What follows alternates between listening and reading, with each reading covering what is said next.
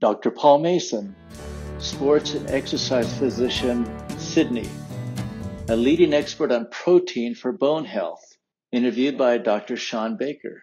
But we know that for athletes, where if you have insufficient circulating energy available, then your body's baseline physiological functions, like maintaining bone health, are impaired.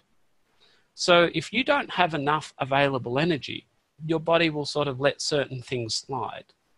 And we make the assumption, we say, oh, traditionally in sports medicine, we say, oh, well, you've got this relative energy, or red S, we need to push more energy into you. But we need to have a look at the source of energy, because if you have carbohydrates coming in, that releases insulin, and that has the effect of storing energy. And while you might be in positive energy balance as far as what's coming in, you don't have energy availability. So we measure resting energy metabolism, and when that goes too low, we know these athletes are at risk of stress fracture.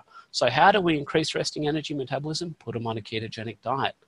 And then we come to protein, and we have a look at this study that was done in 2002, I think it was by Dawson and Hughes. And they actually did a randomized controlled trial looking at what happened when you supplemented with vitamin D and calcium citrate. And over 3 years, they had a population, the study population was males and females over the age of 65, so postmenopausal females, old men. And they assessed their bone mineral density with DEXA scanning, gold standard, over 3 years.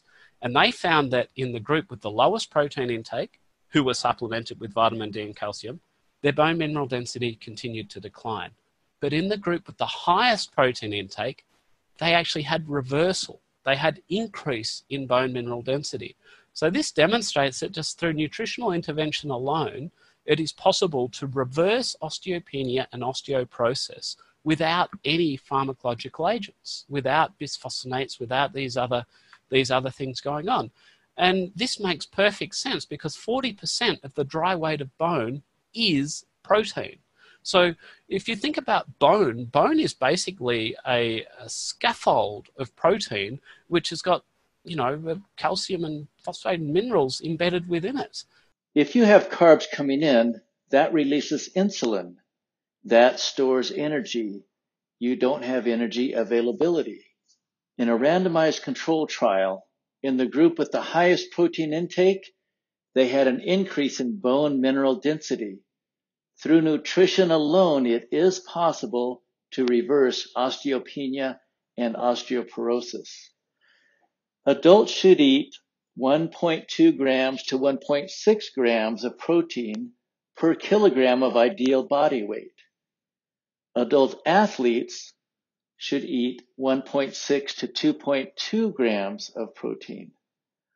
Older adults should try to eat at least 2 boluses of 50 grams of protein each. 68 kilograms is approximately 150 pounds. 91 kilograms is approximately 200 pounds.